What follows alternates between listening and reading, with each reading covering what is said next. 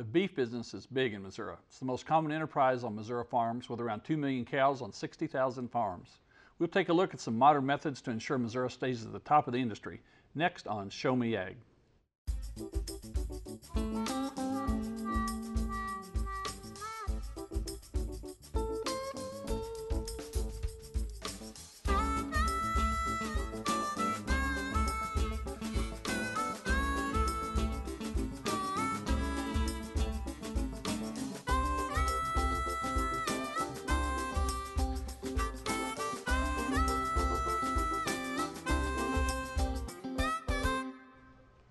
Welcome to Show Me Ag. I'm your host, Kyle Vickers. Thanks for joining us.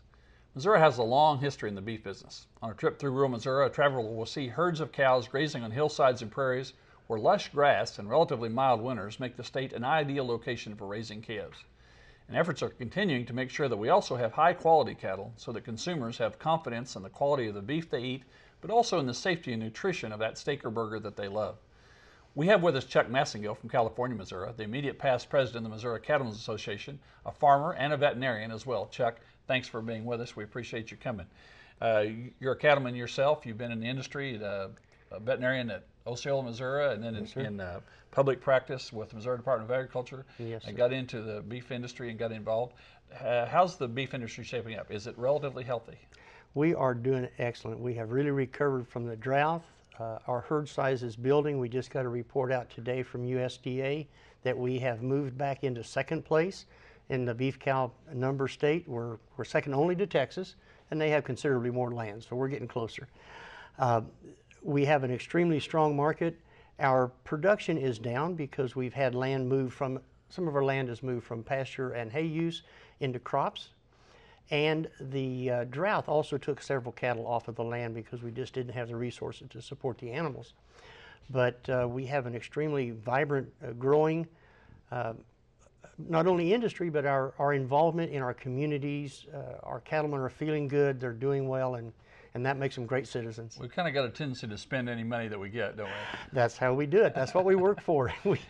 I know, I think at one time I read that this area through west central Missouri is the highest concentration of cows and calves of anywhere in the country. And I want to emphasize to the viewers that we're really talking about that portion of the industry. The feedlot industry is kind of somewhere else, isn't it? It is. It's much cheaper to move the cattle to where the feed can be supplied than it is to move feed repeatedly to the cattle. We have excellent cow-calf productivity in Missouri. We have a lot of land that suffices really well for grass production. But it would not make feedlots, or it would not be good for a more concentrated population of animals. We do really well. Missouri has capitalized on rotational management intensive grazing. That's increased our productivity, and it's given us the opportunity to make better use of the land we do have. We use marginal land typically for cattle. It makes great grass, grass makes great beef, and it makes a great cow-calf production, but it's not feedlot country really. Well, that's interesting. You know, I think in the past we've had kind of a history that maybe Missouri calves weren't favored in that feedlot industry, that kind of looked down upon. A couple of reasons. Maybe the fescue has something to do, but maybe the breeding programs aren't as good. How's that going? We are doing remarkable. We have learned to manage fescue so it is a benefit for our industry rather than a handicap. In the past, you're absolutely right. The fact that calves came from Missouri was reason for depreciation because they had to go through that detoxification when they arrived at their destination, and that was both expensive and dangerous. Calves died. We've learned to manage our fescue. We're doing a much better job. We've also increased the producer's ability to utilize high-end genetics so that we're increasing the quality of our overall cattle herd. I'm glad you brought up those issues because we visited Leeton, Missouri earlier this week, where ET Herefords has been in the Hereford breeding business since 1981. But their experience in the cattle industry goes back 3 generations. I grew up about a mile and a half northeast of here, raised with purebred Herefords. Dad ran about 100 cows, no off-farm income, raised 5 kids, sent all 5 of us to college. All 5 have advanced degrees. I graduated from College High, University High in 1975. I went to CMS, UCM now, I got a bachelor's degree in biology with a minor in chemistry, went to vet school, graduated from vet school in 1981, practiced elsewhere for 5 years, came back, ran my own practice, and in the meantime started my own cow herd. I had the interest in the Hereford cattle because I was raised with them, and started putting together commercial cows to use as recips because I wanted to do embryo transfer. And I taught myself to do embryo transfer, cattle embryo transfer, and tried to advance the purebred cows from that. I used the commercial cows, which are a Simmental Hereford cross, as recipients for the embryos from the purebred cows. The purebred cows run right with the commercial cows so that they're not babied. We sell about 45 to 50 bulls a year, and the bulls that we sell are raised under commercial conditions so that they don't just melt and fade away like animals that had been fed a high grain ration. Their mothers, their grandmothers, their great grandmothers were all raised on fescue in west central Missouri, just like any commercial producer would raise cattle. My goal as a veterinarian, I had seen so many purebred operations that fed had a higher nutritional plane than the commercial operations that were selling seed stock to. My goal as a seed stock producer today is to produce animals that will go to work in Missouri conditions, in the conditions we have in west central Missouri. Try to not do, well, we don't do anything that a commercial man wouldn't, because we have the same economic restraints that any commercial man would have. Try to have the cattle gentle enough, try to breed for disposition, and its disposition is learned as well as genetic, and if an animal is wild, why, they go somewhere else. We use, of course, artificial insemination. The purebred breeders today that aren't using artificial insemination are limiting themselves to just the bulls that are standing on their place, with bulls that have semen frozen, that you can buy semen on, or buy an interest in the bull and have unlimited access to their genetics. You can access genetics from all over the world, all over the United States, all over North America, and all over the world. And those people that are not using AI have really limited the gene pool that they have access to. I try to travel and see cattle around the United States and Canada to see what I like, what seems to be working, and then try to bring them here and put them on fescue. Of course, we have the endophyte problems in with Kentucky 31 in Missouri. Some of the cattle work well here. Some cattle that look great in other areas don't adapt to the heat and humidity that we have in Missouri and the endophyte that we have in the fescue. I also do embryo transfer. We transfer 40 to 60, 70 embryos per year. Do the work ourselves, use these commercial cows as recipients for the embryo transfer. Basically, with embryo transfer, you're taking the cow you feel is your most productive cow, and you're super ovulating that cow so that she produces multiple embryos to the bull of your choice. My grandfather had Hereford cattle starting in 1910 in central Nebraska. My dad moved to Missouri, central Missouri, west central Missouri, here south of Warrensburg in 1966. I'm third generation. We have fourth generation involved. I think probably the one thing that we all have to remember, with all the technology that we have in front of us, you still have to be a cowman. You still have to be a cattleman to raise cattle and to make the cattle better. My grandfather probably was a better cattleman than many of these people today that have an idea that they can just strictly use EPDs and make the matings based on numbers. Of course, EPDs give ratios among animals, and it gets to be a fad as to who has the highest numbers or the best EPDs. Now, EPDs that are generated by a computer based on ancestry are about 15% accurate. There again, they're about 85% inaccurate. So we still have to be able to see what the animal does here.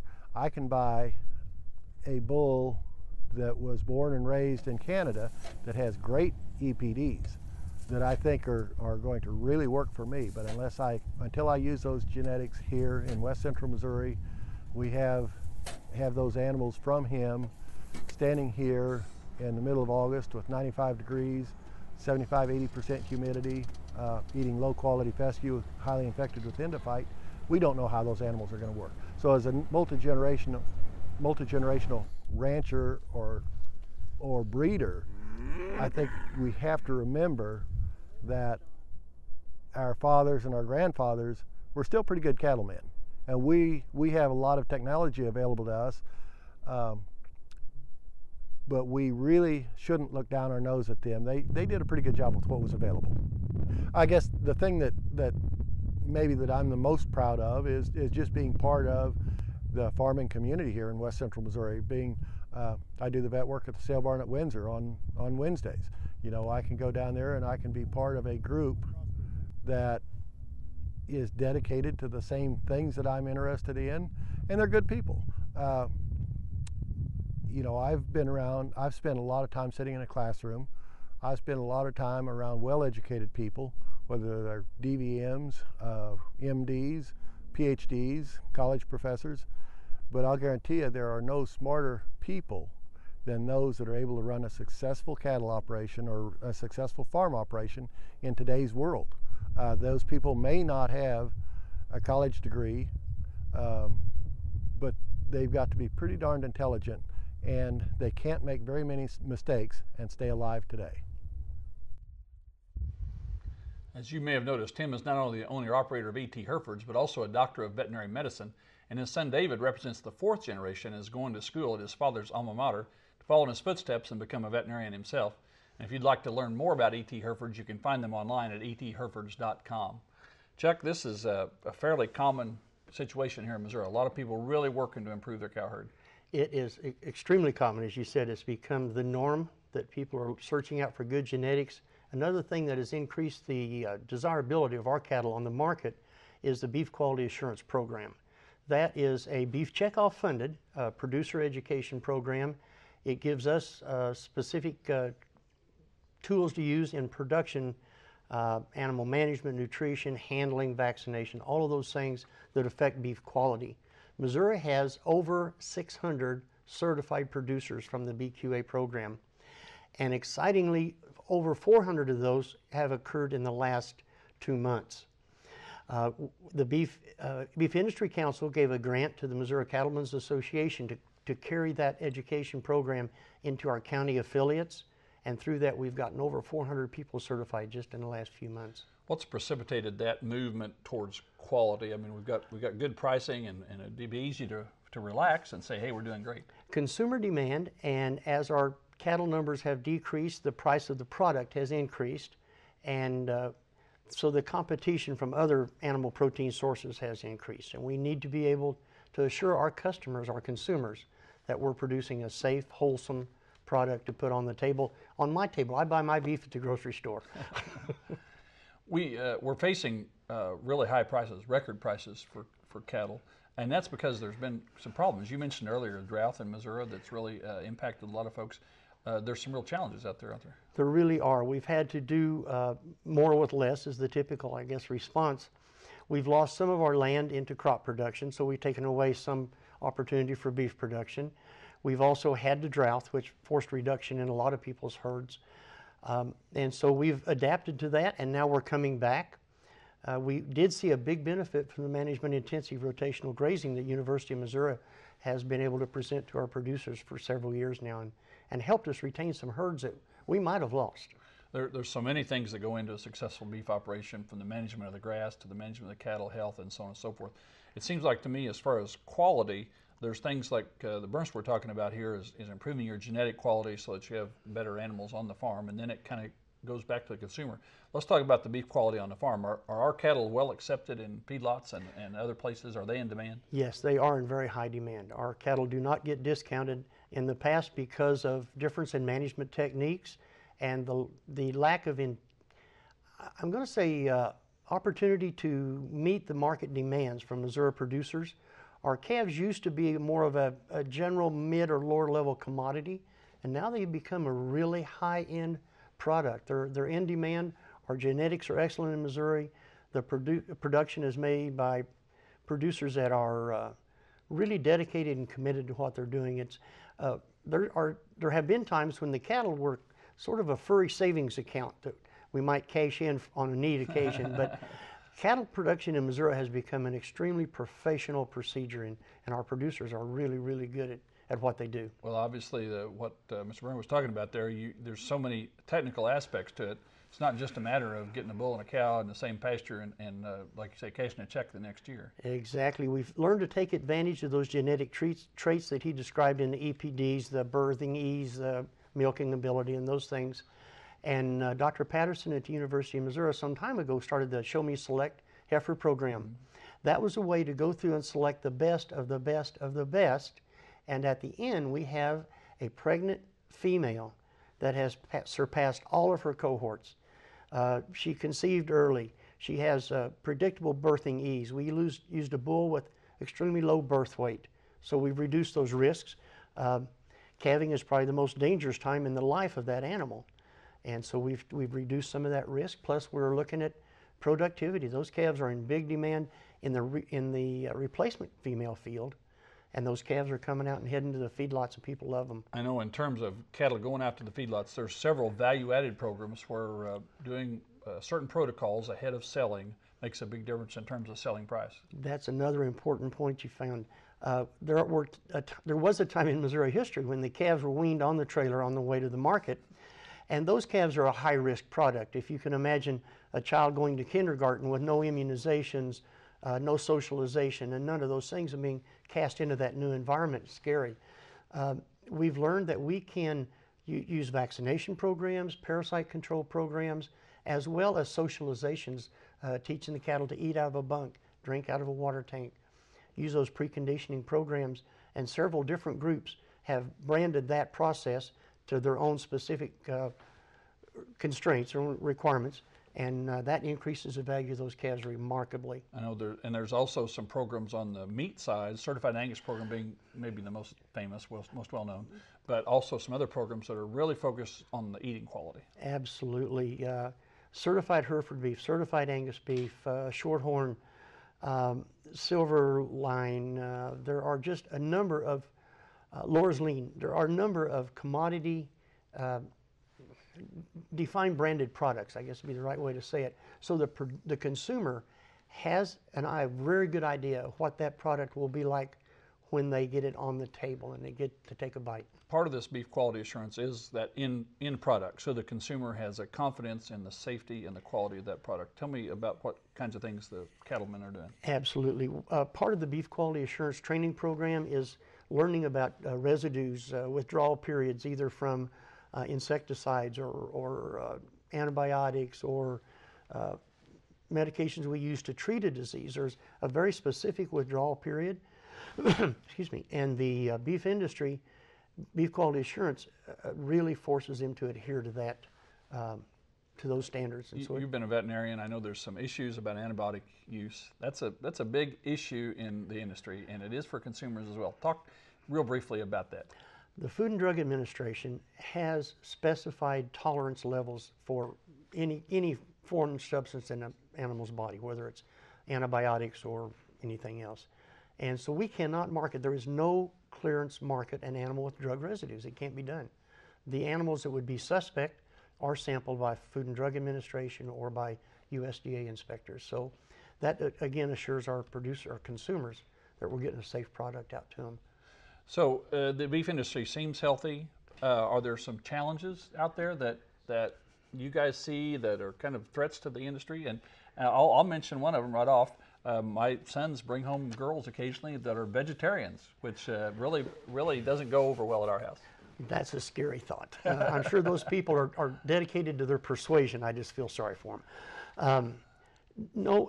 Probably one of our biggest concerns is that groups that are opposed to animal agriculture in general are forming alliances, and they would like to put animal agriculture out of business. And so we need for our consumers to understand how we handle our animals, how we raise them, how we produce the beef that we put on the table, so that they will feel safe and they'll feel secure with our products. Certainly veganism or vegetarianism is a personal thing. We know that beef has zip, the zinc, iron, and protein that you're not going to get from other products out there. So, plus it's delicious. And it is delicious. What about the nutritional aspects? You know, I'm at an age and a condition where I like to lose weight occasionally, and so what about the health and nutrition aspects of beef? Do you feel confident that it's a good product? Yes, it is. Another great benefit we've gotten from our beef checkoff is the research they've done to define those low-fat products. We have and I can't remember the number, a number of cuts available that have less fat than a chicken breast. Mm-hmm. So it's not necessarily a high-fat meal. There are various components in the beef that various cuts you can use that are very low and very heart-friendly. We're certified by the American Heart Association as heart-friendly on many of our cuts. I know another question. In fact, I just got this question last weekend. People know I'm a cattle rancher, so they were asking about the contribution to global warming, and that's a big concern for everybody. So I know there's been some talk that cattle have an impact on that. Can you address that? I'm afraid I don't have any technical information on that. I'm sure the dinosaurs probably produced more methane in their life than our cows do, but I'm not able to answer that technically. Okay. I know you mentioned earlier promotion. The industry promotes itself, don't they? They really do a pretty good job of paying for promotion and getting that beef it's what for dinner was the campaign for years. Absolutely. What are we doing to promote the industry and to promote beef? We have our beef checkoff. So every time an animal changes hands, we pay $1 into the checkoff. Incidentally, that dollar buying power is now 50% of what it was in 1988 when we started that program. So that's something we're going to need to enhance, I think. But that money is used to improve consumer awareness of beef, ways to prepare beef. It also provides research in new cuts like the flat iron steak. Just came out a few years ago. We discovered that. It also educates producers, as I mentioned, on the beef quality assurance. So that's our checkoff. That's how we promote and protect and educate about our product. That checkoff is used entirely by the Beef Industry Council. None of that goes to the Missouri Cattlemen's. That is for promotion and education and research. And you mentioned that it first passed in 1988. There's an effort underfoot to try to improve that those checkoff dollars just a little bit. Tell us how that might work. Okay, we need for all of the beef producers in Missouri to get on the website with the Missouri Department of Agriculture and register so that they can vote in the new referendum that will be coming up. It will allow us to have a 50-cent per head state checkoff, which stays 100% in Missouri and is refundable on request. But we need for all of the producers to register and vote, because registration for the Beef Industry Council elections that we've had in the past does not make us eligible to vote on that referendum. It's really important to get registered and to vote to raise that. So people will understand this is in process in the state legislature that checkoff would come about. Yes. But then at some point people are going to be asked to register to vote that they are a certified beef producer, and that they're gonna increase this checkoff on the cattle that are sold. Is that that's the way it's going to work? Absolutely. But all that money will stay in Missouri and go to the Missouri Beef Industry Council, not Yes, sir. shared with other states. And 100% stays in Missouri. The current checkoff, 50 cents stays in Missouri, and 50 cents goes to the National Education Program. Let's look at a little bit about your association, Missouri Cattleman Association. Tell us a little bit about your membership, how all that works. Well, we're a dues supported organization. Our membership dues, as well as non-dues revenues such as fundraisers that we have, generate the money that operates our association, provides our staffing, and pays the bills. We have county affiliates, or in some cases multi-counties go together and have an affiliate. I was recruited by my wife in 1986. So a farmer pays dues into the state, and then does he also pay dues into the national? The National Cattlemen's Association is a different association, it is, and so it does take different set of dues. Okay. I want to mention National Cattleman because recently we just passed a farm bill. I think our last show was a little bit about the farm bill and so on. So we have this massive farm bill, it's argued. But the Cattlemen's Association was one of the only groups that fought it. Can you tell us a little bit about that? Well, we were very happy that the HSUS United Egg Producers language on animal production did not get into the Farm Bill. That made us very happy. As well as the conservation title got into the Farm Bill. Those were very important things. But our big issues, and we've carried all the time through National Cattlemen's and through our state, is number one is the country of origin labeling is a failed experiment. And we have been judged in violation by the World Trade Organization, and we're waiting for retaliation from Canada and Mexico. Two of our best trading partners are suffering because of that rule. The other was the GIPSA rule, which somehow made it a violation if I made an arrangement to sell my cattle based on the quality, and they brought more than someone else's, then somehow I was violating that person's right by having a more desirable product, and that didn't make any sense to us. Let's talk about the country of origin labeling. It seems like to me that we'd be proud to label a calf as being from Missouri or from the United States so that consumers would know. We are very proud, and we in National Cattlemen's and Missouri Cattlemen's, we strongly support any proprietary labeling program you want, such as Laura's Lean or Certified Angus. Any of those that, if someone feels that they have an economic advantage by advertising that. The onerous regulation that's in place now is the label would have to carry where the animal was born, where it was grown, and where it was slaughtered. So that makes an extended label if a calf is born in Mexico, grows up in Texas, and is slaughtered in Nebraska. That doesn't seem like it would matter. It certainly has not impacted the consumer's attitude towards the beef. We don't see any change on consumers' attitude towards beef that is non-U.S. origin. In Canada, for instance, they ship slaughter-ready cattle into the U.S.